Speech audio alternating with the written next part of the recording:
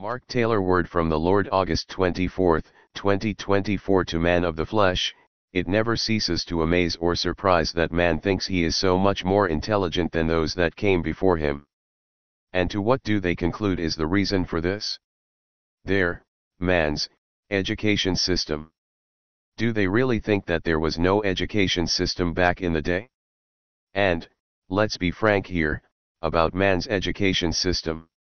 It is set up to make man the creator instead of the created. Man in all their infinite wisdom and knowledge. Do they not comprehend that their wisdom and knowledge comes from the tree of the knowledge of good and evil? That their system of education is designed to take one further and further away from the truth? Man's educational system is a Pandora's box opened. It is based upon performance, acceptance, and compliance, that looks at the outward package instead of the inward package. It is a system that uses repetitive themes to get all of the people in a row, lined up with its standards of what is important, and what is true. When someone doesn't fit in, or does not conform, they are labeled as unfit, and unruly. Conformity rules. A square peg cannot fit into a round hole.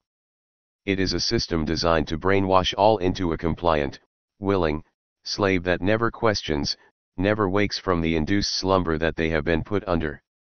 They can be manipulated, controlled, swayed, aligned, without worry that they may catch on to what is actually being done to them. They are trapped in a system by their own kind, thought up by their own kind, that is rigged to keep them in a mentality of slavery under the disguise of giving them a higher education. And man thinks, highly educated thoughts, that they are now more intelligent, more comprehending, in their thinking than those of yesteryear. They think that they continue to grow and evolve. It is for sure that their sin, their wisdom, and knowledge from the tree of the knowledge of good and evil has evolved.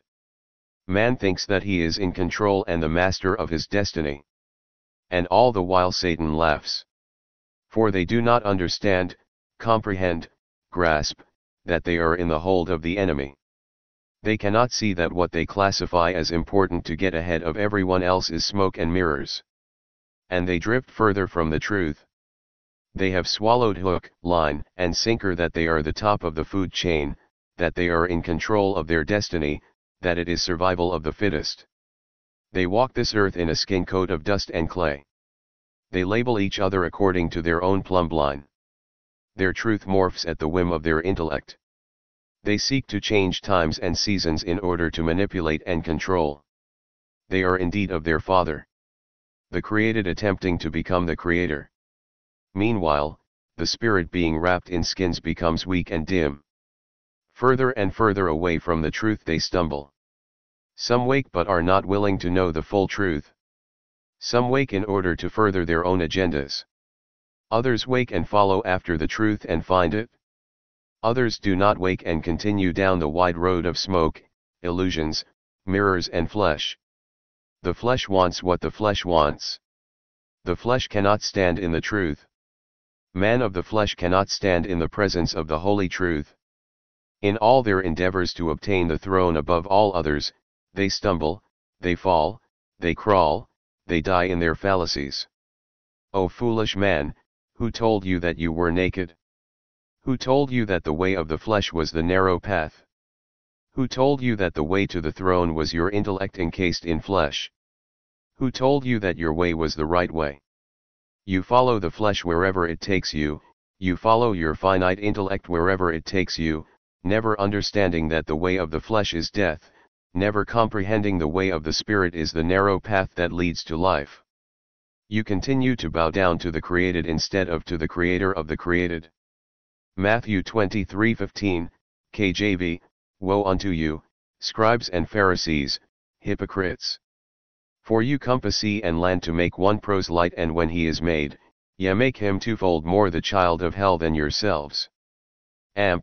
Woe to you, self-righteous, scribes and Pharisees, hypocrites! Because you travel over sea and land to make a single proselyte, convert, and when he becomes a convert, you make him twice as much a son of hell as you are.